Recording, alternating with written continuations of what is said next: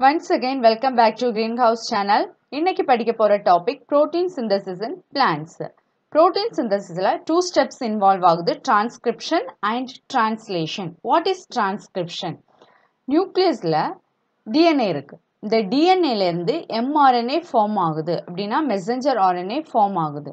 So இந்த mRNA processing முடிந்த பிறகு nucleusல இருந்து cytoplasmத்தை reach ஆகும். So இங்க இந்த messenger RNAல இருக்கிற genetic code base பண்ணி protein வந்து synthesis ஆகும். இந்த process தான் வந்து என்ன சொல்றோம்னா translation. First transcription என்னன்னு பார்க்கலாம். இது வந்து double stranded DNA. இந்த DNAல 2 strands இருக்கு இல்லையா? ஒரு strand வந்து 3' endல இருந்து ஆரம்பிச்சு 5' endல முடியுது. இன்னொரு strand வந்து 5' endல இருந்து 3' endல முடியுது.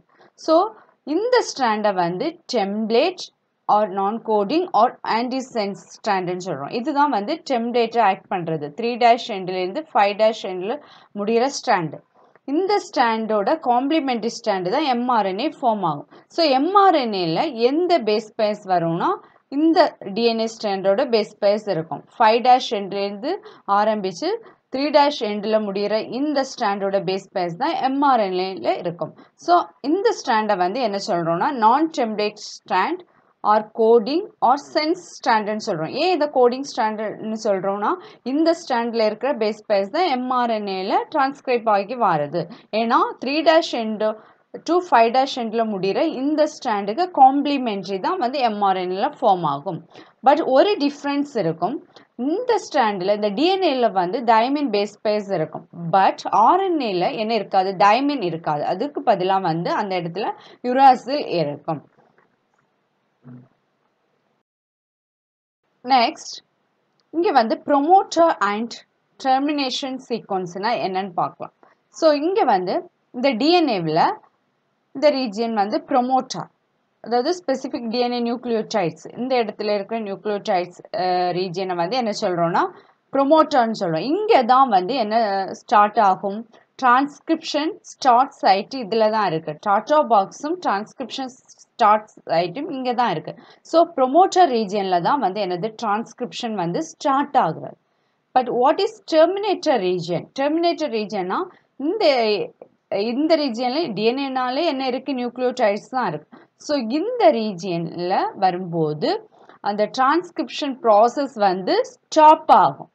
அதாவது RNA ப்ரொடியூஸ் ஆகுறது ஸ்டாப் ஆகும். ஸோ அதனால இந்த சீக்வன்ஸை என்ன சொல்றோம்னா termination sequence. Eukaryotic structural gene has 3 features in promoter. One is regulatory elements, starter box, and a transcriptional start site. So இந்த DNAல இந்த ரீஜன் வந்து என்னது promoter. இந்த promoter regionல தான் என்ன இருக்கும்னா transcriptional start site இருக்கும். Transcription வந்து ஸ்டார்ட் ஆகக்கூடிய இடம். ஸோ இதுக்கு ஃப்ரெண்டில் அப்படின்னா அப்ஸ்ட்ரீம், இதுக்கு முன்னாடி வந்து அதாவது 25 to 30 பேஸ் பேர்ஸ் முன்னாடி வந்து என்ன இருக்கும்னா டாட்டா பாக்ஸ் இருக்கும். ஸோ ஏன் இதை டாட்டா பாக்ஸ்ன்னு சொல்கிறோம்னா இந்த இடத்துல இருக்கிற சீக்வன்ஸ் இந்த மாதிரி இருக்கும்.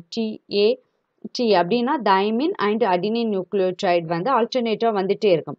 ஸோ அதனால இந்த பாக்ஸை வந்து என்ன சொல்கிறோம்னா டாட்டா பாக்ஸ்ன்னு சொல்கிறோம். டாட்டா பாக்ஸ் வந்து இன்னொரு நேம் இருக்கு, ஹாக்னஸ் பாக்ஸ். ஹாக்னஸ்ன்னு சொல்றது அவர் வந்து அமெரிக்கன் பயோகெமிஸ்ட் சயின்டிஸ்ட்.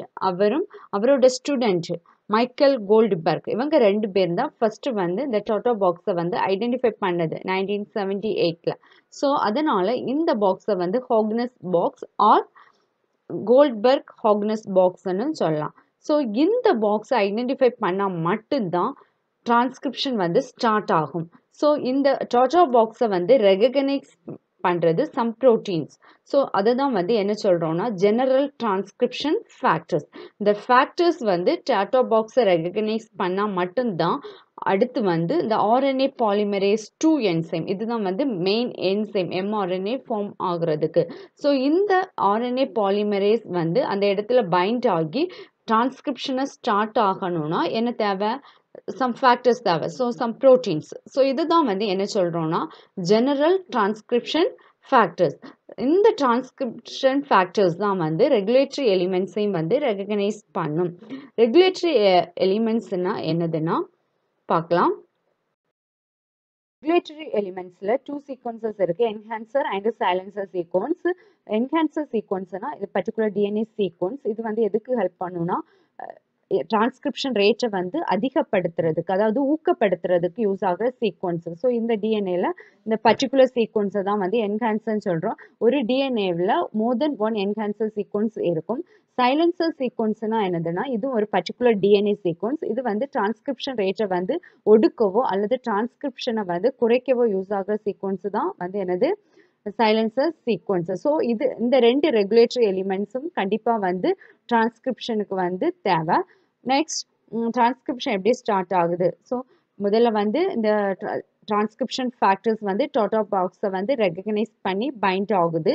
பைண்ட் ஆகின பிறகு தான் வந்து ஆர்என்ஏ பாலிமரேஸ் வந்து டிஎன்ஏ கூட வந்து பைண்ட் ஆக முடியும். நெக்ஸ்ட் இந்த டிரான்ஸ்கிரிப்ஷனை வந்து வழி நடத்துறதுக்காக இன்னொரு குரூப் ஆஃப் ப்ரோட்டீன்ஸ் தேவை. ஸோ அந்த ப்ரோட்டீன்ஸ் தான் வந்து மீடியேட்டர் ப்ரோட்டீன்ஸ். ஸோ இந்த மீடியேட்டர் ப்ரோட்டீன்ஸ் வந்து இந்த என்ஹான்சர்ஸ் அண்ட் சைலன்சரை வந்து ஆர்என்ஏ பாலிமரேஸ் கூட பைண்ட் பண்ணுறதுக்கு இந்த மீடியேட்டர் ப்ரோட்டீன்ஸும் தேவை, இந்த டிரான்ஸ்கிரிப்ஷன் ஃபேக்டர்ஸும் தேவை. ஸோ இது பைண்ட் ஆகுறதுக்கு டிஎன்ஏ பெண்டிங் ப்ரோட்டீன்னு இன்னொரு ப்ரோட்டீன் இருக்கு. ஸோ அதுதான் வந்து டிஎன்ஏ சீக்வன்ஸ். ஏன்னா இங்கே என்ஹான்சர் வந்து ப்ரொமோட்டர் ரீஜியனில் இல்லை.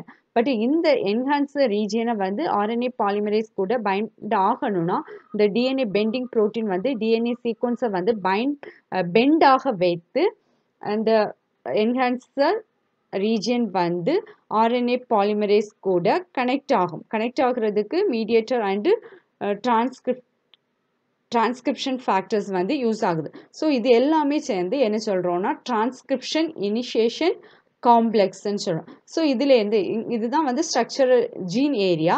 இந்த ஜீன்லேருந்து என்ன ஆகுது, டிரான்ஸ்கிரிப்ஷன் வந்து ஸ்டார்ட் ஆகுது, அதாவது எம்ஆர்என்ஏ ஃபார்ம் ஆக தொடங்குது. ஸோ இந்த ஸ்ட்ரக்சரல் ஜீனில் வந்து டூ ரீஜன்ஸ் இருக்குது, எக்ஸான் அண்ட் இன்ட்ரான். எக்ஸான் இன்ட்ரான், அடுத்து எக்ஸான் வரும், இன்ட்ரான் வரும், இப்படியே வரும். ஸோ இந்த எக்ஸான்ஸ் தான் வந்து ஆக்சுவலி கோடிங் சீக்வன்ஸ்ன்னு சொல்கிறது. இன்ட்ரான்ஸ் வந்து நான் கோடிங் சீக்வன்ஸ், அது பிறகு பார்க்கலாம். ஸோ இந்த ஸ்டாண்டு 3' to 5' எண்டில் முடிகிற இந்த ஸ்டாண்டு வந்து டெம்ப்ளேட்டை ஆக்ட் பண்ணி எம்ஆர்என்ஏ ப்ரொடியூஸ் பண்ணுது. ஸோ இங்கேருந்து ஸ்டார்ட் ஆகுது, இங்கேருந்து டிரான்ஸ்கிரிப்ஷன் நடந்து ஸோ இதுலேருந்து என்ன ஃபார்ம் ஆயிருக்கு, எம்ஆர்என்ஏ ஃபார்ம் ஆயாச்சு. ஸோ லாஸ்ட் அந்த டெர்மினேட்டர் ரீஜன் வரும்போது டிரான்ஸ்கிரிப்ஷன் வந்து என்ன செய்யும், ஸ்டாப் ஆகும். ஸோ இங்கே வந்து எம்ஆர்என்ஏ ஃபார்ம் ஆயிடுச்சு. ஸோ அந்த எம்ஆர்என்ஏ 5' எண்ட்லேருந்து ஸ்டார்ட் ஆகி 3' எண்டில் முடியுது. ஸோ இந்த ப்ராசஸ் தான் வந்து என்னது டிரான்ஸ்கிரிப்ஷன் சொல்கிறோம். So what is upstream and downstream சீக்வன்ஸ்னா, so இந்த ஸ்ட்ரக்சரல் ஜீனுக்கு அப்படின்னா இந்த சைடு உள்ள பகுதியை வந்து அப்ஸ்ட்ரீம் சீக்வன்ஸ் சொல்லுவோம். ஸோ ஃபார் எக்ஸாம்பிள் இந்த கோடிங் ஸ்டாண்டை பார்க்கும்போது இந்த 5' எண்டை பேஸ் பண்ணி இருக்கிற சீக்வன்ஸை வந்து அப்ஸ்ட்ரீம் சீக்வன்ஸ்ன்னு சொல்கிறோம். Next after the structural gene இந்த எண்டை வந்து என்ன சொல்கிறோம்னா டவுன் ஸ்ட்ரீம் சீக்வன்ஸ்ன்னு சொல்கிறோம். அதாவது 3' எண்டை ஃபேஸ் பண்ணி இருக்கிற சீக்வன்ஸை வந்து டவுன் ஸ்ட்ரீம் சீக்வன்ஸ்ன்னு சொல்கிறோம். ஸோ இதுதான் வந்து primary transcript R pre mRNA, முதல்ல அந்த டிஎன்ஏலேருந்து ஃபார்ம் ஆன எம்ஆர்என்ஏ. ஸோ இந்த எம்ஆர்என்ஏலேருந்து டைரெக்டாக வந்து ப்ரோட்டீன் சிந்தசிஸ் ஆகாது. ஸோ இது வந்து ப்ராசஸிங் நடக்கணும். ப்ராசஸிங்கை வந்து நெக்ஸ்ட் வீடியோவில் பார்க்கலாம். ஆஃப்டர் ப்ராசஸிங் தான் இந்த எம்ஆர்என்ஏ வந்து ப்ரோட்டீனாக வந்து மாறுறது. இந்த எம்ஆர்என்ஏவை என்ன சொல்கிறோன்னா மோனோசிஸ்டானிக் டைப்னு சொல்கிறோம். அப்படின்னா டிஎன்ஏலேருந்து உருவாக்குற அந்த பர்டிகுலர் எம்ஆர்என்ஏ வந்து என்ன சொல்கிறோன்னா மோனோசிஸ்டானிக். ஒய் இட் இஸ் கால்டு மோனோசிஸ்டானிக் அப்படின்னா ஒரு பர்டிகுலர் ஒரு எம்ஆர்என்ஏலேருந்து ஒரு ப்ரோட்டீனை தான் வந்து ப்ரொடியூஸ் பண்ண முடியும். ஸோ அதனால தான் வந்து இதை வந்து என்ன சொல்கிறோன்னா மோனோசிஸ்டானிக். பட் ப்ரோகேரியாட்ஸில் வந்து அந்த எம்ஆர்என்ஏ வந்து பாலிசிஸ்டானிக் சொல்லலாம். ஏன்னா அங்கே வந்து ஒரு எம்ஆர்என்ஏலேருந்து மோர் தென் ஒன் ப்ரோட்டீன்ஸை வந்து ப்ரொடியூஸ் பண்ண முடியும். RNA polymerase found in eukaryotes. Eukaryotes-ல 3 types of RNA polymerase உண்டு. RNA polymerase 1 வந்து எதை synthesis பண்ணுனா ribosomal RNAs synthesis பண்ண. Ribosomal RNAs-ல 4 types உண்டு. 28S rRNA, 18 is rRNA, 5.8 is rRNA and 5 is rRNA. இதில் வந்து 5 is ribosomal RNA தவிர மற்ற 3 RNAஸையும் synthesis பண்ணுறதுக்கு RNA polymerase 1 யூஸ் ஆகும். நெக்ஸ்ட் RNA polymerase 2 வந்து precursor of mRNAs அப்படி அதாவது primary transcript mRNA சொல்றோம் pre-mRNA. ஸோ அதை ப்ரொடியூஸ் பண்ணுறதுக்கு யூஸ் ஆகுறது தான் RNA polymerase 2. ஸோ அதுதான் வந்து heterogeneous nuclear RNA. ஸோ அதாவது முதல்ல வந்து டிஎன்ஏலேருந்து ஃபார்ம் ஆகிற mRNA வந்து என்ன சொல்கிறோம்னா pre-mRNA or heterogeneous nuclear RNAன்னு சொல்கிறோம். நெக்ஸ்ட் வந்து RNA polymerase 3 இது வந்து tRNAஸை சிந்தசிஸ் பண்ணுறதுக்கு யூஸ் ஆகுது. நெக்ஸ்ட் 5 is ribosomal RNA வந்து synthesis பண்ணும் because இங்க RNA polymerase 1 வந்து 5 is ribosomal RNA வந்து synthesis பண்ண யூஸ் ஆகாது. Next another one RNA small nuclear RNAs snRNAs னா small nuclear RNA. so இந்த nuclear RNA வந்து ஒரு 150 nucleotides வரை இருக்கலாம் அதோட லென்த். ஸோ இது வந்து எதுக்கு யூஸ் ஆகும்னா ப்ராசஸிங் பண்ணுறதுக்கும் யூஸ் ஆகுறது. அதாவது ப்ரீ மெசஞ்சர் ஆர்என்ஏ அதாவது ப்ரீ எம்ஆர்என்ஏ வந்து மெச்சூர் ஆர்என்ஏவாக மாற்றுறதுக்கு ப்ராசஸிங்கில் வந்து இந்த ஸ்மால் நியூக்ளியர் ஆர்என்ஏ வந்து இன்வால்வ் ஆகும். Next processing of pre எம்ஆர்என்ஏவை next வீடியோவில் பார்க்கலாம். தேங்க்ஸ் ஃபார் வாட்சிங்.